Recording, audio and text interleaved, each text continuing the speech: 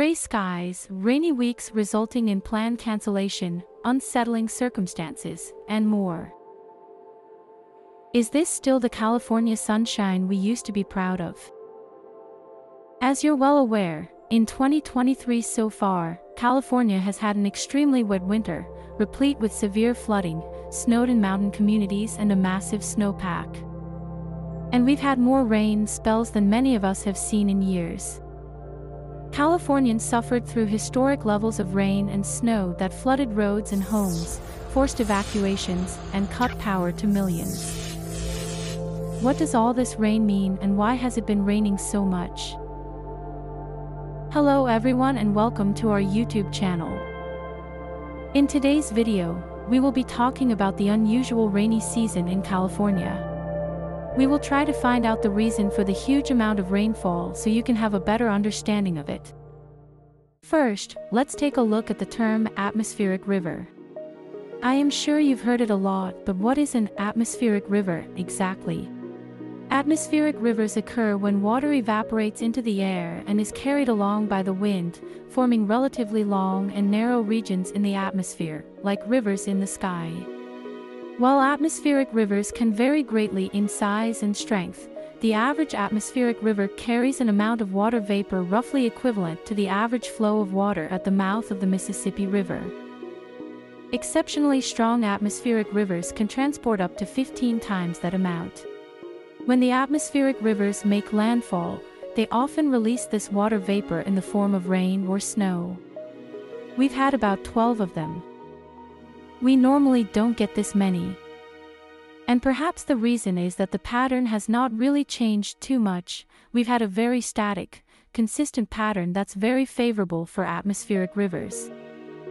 Based on resources, 31 atmospheric rivers hit California from October last year to March this year. One of the most well-known atmospheric rivers is the Pineapple Express, long plumes of moisture that come up from the southwest in the tropical Pacific around Hawaii, which bring the rich, tropical moisture into a coastal storm and dump it in high concentrations on the US and Canada's west coasts with heavy rainfall and snow. And, at the same time, storms are dropping straight out of Canada, bringing in very cold air to the region and causing a lot of snow in the mountains. Atmospheric rivers can stretch 1,000 miles long and 350 miles wide.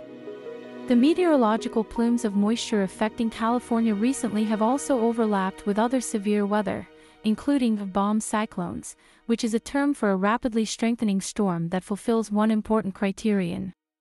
Generally, pressure must drop 24 millibars, a unit of pressure, within 24 hours. Severe droughts in the West have also affected the region's ability to absorb the water, which makes flooding much more likely. What are some of the long-term impacts because of the heavy rain? California's recent rain and snow have helped pull nearly two-thirds of the state out of drought conditions. However, while the state's drought situation has improved, there could be some long-term flooding issues in the main stem rivers. As we get warmer, all of that snow will start to melt, which would only cause more flooding and possible damage. Is this related to global warming? It is hard to predict at this moment, and that is something the world climatologist would need to look into. As always, thank you so much for watching. If you guys enjoy this video, make sure to smash the like button. Make sure to subscribe if you want to see more videos explaining the stock market, real estate market as well as the finance and economy updates. And also feel free to add us on social media. In the meantime, we will see you soon and you have a wonderful rest of your days.